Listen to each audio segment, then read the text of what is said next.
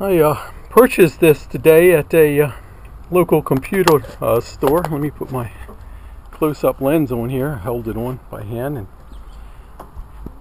I guess people are kind of wondering what it is. It's hard to see.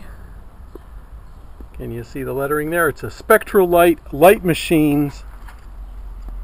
That's the chassis to a CNC mill and lathe. Now here's the parts I picked off. I should have got a shot before I took it all apart, but I didn't. So there's the mill head and the lathe spindle.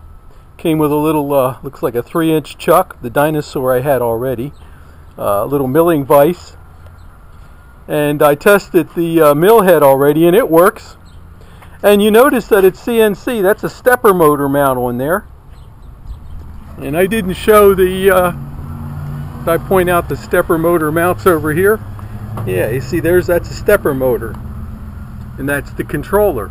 So from what I've read up on the internet already, the controllers are kind of oddball. They're old technology. You just can't hook them up to a PC without a special card. But people are putting on different controllers and running these babies, so I got a good deal on it, and I'm kind of happy with the thing so far. I got a really good money deal on it, and well, it'll be a project.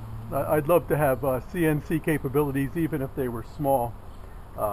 Train on the small one to figure out how to do it, and then move up to a larger mill with CNC.